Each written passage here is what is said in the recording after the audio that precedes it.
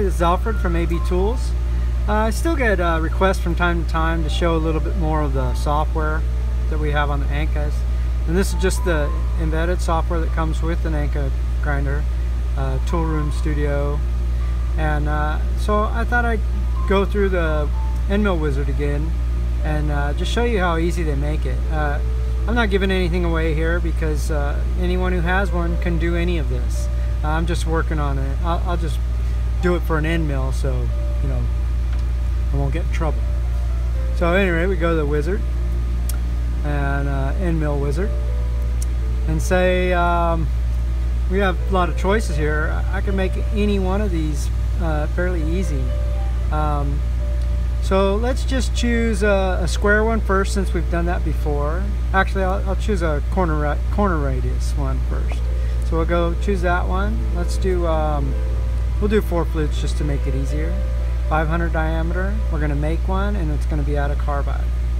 I'm going to hit next, and I'm going to choose too long, too short, because that's the normal way people like to have their end mills made. And then we can choose a number of different things here. We can choose if we want to make it in lead or helix, whether we want it to be right or left hand cut, and whether we want it to be right or left hand helix direction, and what degree of helix. If we were doing lead, then we could tell it, I like to do it in inches, we could tell it the decimal equivalent of the lead, which is the decimal equivalent of the helix. Programming in lead allows me to be able to do other things. In other words, like when I make my special tools and stuff like that. But for this, just being a basic end mill, we'll leave it in helix. That way we can define that angle a little easier. So on this page here, we have a lot of manufacturing options. We can add chip breakers to the end face, eccentric relief. We can do a lot of stuff that normally I would do in the program if I wasn't making it in the wizard. You can see here even unequal flute spacing, or different lead or helix per flute. So that's your variable helix. I'm just going to make a normal one though. Okay. So once you hit finish, it generates. It says, well, what wheels are we going to use for this job? So I'm going to go ahead and use all the wheels here, except I'm going to change this one because I want to use a different wheel pack, and that one's good there. All right. So basically, you see it's saying you want to use that wheel for fluting, plunging, for the clearance on the heel, so the radius secondary basically. The radius gashing is just like end face gash, but it's done a little bit differently for radius gashing. It actually follows along the contour of the radius on the face. And then OD, corner end, finish it. So that's grinding the OD and then the corner and the end all at once. Okay? So then once we do that, it should generate a simulation if we chose the right wheels. Okay, so there you see we have the simulation of the part, of the end mill we're going to make. So it shows us everything just like that. Now normally, you know, let's say I wanted to change the flute length. I might go into the commons here and say right now it's set for like 840 flute length of cut, and the flute length's always a little bit longer. You notice it says the lead in the metric equivalent to the 30-degree helix. It's just because that's the way that, I mean, obviously the machine's from Australia, so everything's working in metric. But I can change all that, but I don't need to.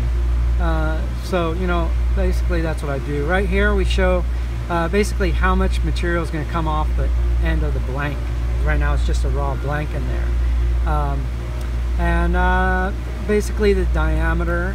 So, you know, you can change things a lot just by moving a few numbers around it. Let's say if I wanted to make it a real stubby one, I could say 0.3 and say a 0.325 flute length. And you see the change that will occur in the blank here. So you see now I got a nice stubby little end mill here. Maybe I want it to be 1 inch by say 1 inch or 0.25 flute length. now it's going to do that. So you see, so now I got a nice longer length of cut. Alright, and then also we can go into the operations and we can say, hey, you know, how is it fluting it? So right now it's set up for 2 passes on the flute. You can see the different things there. If I'm doing this kind of job, I'm just going to go 1 pass. You know, I don't need to play around with going real slow. This machine, this MX-7 is real fast. I'll probably increase the feed here. And I don't even have to go, so on this page here, basically shows our hook angle, how we want to do that at the end of tool and the shank, and then it also shows our core diameter, so that'd be that surface there. It also has a nice little help menu, so if I want to hit that, it'll show me, you know, what is that actually doing, you know, if I didn't know. I can also choose my wheel, and then so we'll go back to simulation, and then it also gives me a cross section like I had up here earlier, and then I can say how wide I want this. I can either do it in a clearance angle, how much I want it to roll over, or I can do it just by telling it exactly how wide I want it to be, either at the end of tool or at the shank. Here I'm telling which coolant nozzle I want to go off. I can also choose different styles of washout. And then over here I call out adaptive grinding, and what that does is says, you know, what do I want my power to be at? In other words, so I don't overload my spindle. And that way I can put my max feed rate and my target power. So it'll go up to 20% and up to 4 inches. And it might even run at, say if it was a really big blank, it might run at ½ an inch a minute, you know, but it'll keep it at 20% or below on the power. I also like to do a adaptive gain, and that basically keeps that power range from fluctuating a lot. You know, we don't want the needle to bounce up and down as it's fluting. And then let's see. So this is that plunge I was telling you about. So we got, if we go here, we go to help. I think it'll show. See, it shows what it's actually doing here. So I'm actually kind of grinding that. If we look at that's this yellow one here.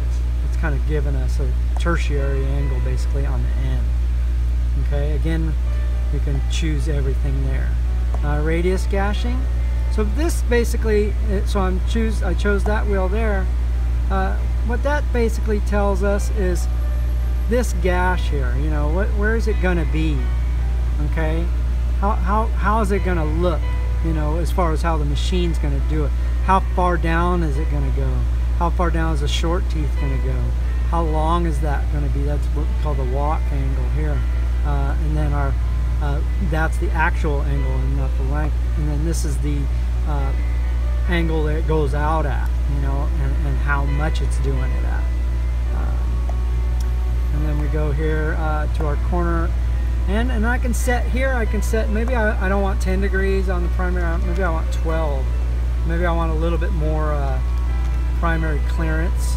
The end is a little high, but you know, maybe I'll change it. But you know, you want to keep it about the same because it's grinding the whole thing at once. So you know, if you play around with it too much, here I like to go a little bit deeper on my end. I might even go a little deeper here because I know my wheels are a little warm, so that's why I'm doing that.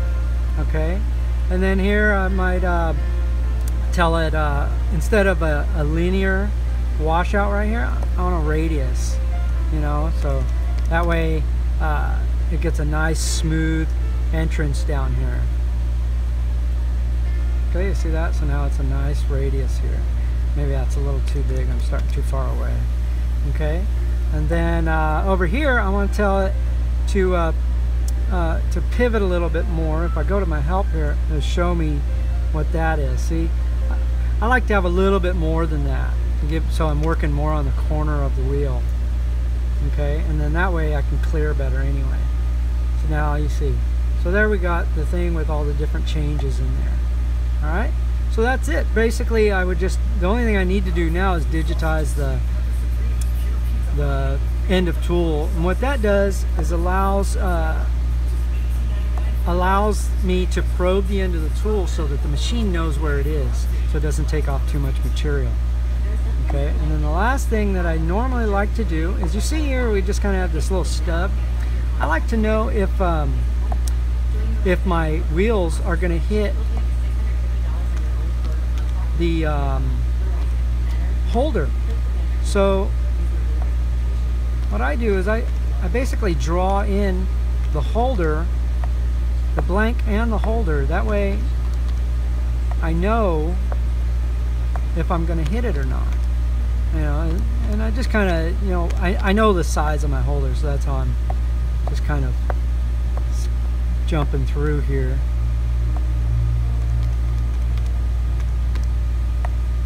Okay, I'll edit that.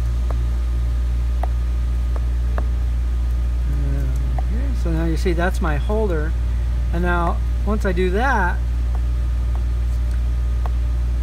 it shows the whole thing, and as you can see,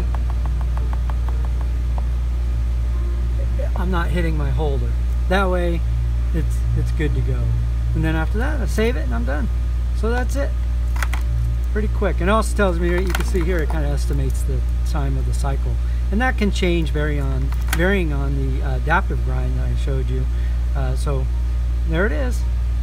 I hope you enjoyed it. I know it's a long video. I'm not even sure if I can download the whole thing, but see you later.